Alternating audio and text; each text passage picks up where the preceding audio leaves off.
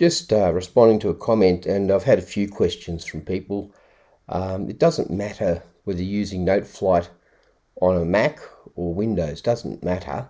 But in response to organizing your bars, adding bar lines and organizing your bars, if you want to, if you do this, if you click on that line there, you're going to get just one line on a bar. Okay, if I want to make this into 2 lines of music, I click on the 4th bar line and then I hit return, and that's what I get. That's what I want. Okay, but if I click on this end bar line and hit return, nothing happens. Okay, if I hit on this 7th bar line, then I just get 1 bar down there below. Okay, so it's very important, if you don't just want to end up with 1 bar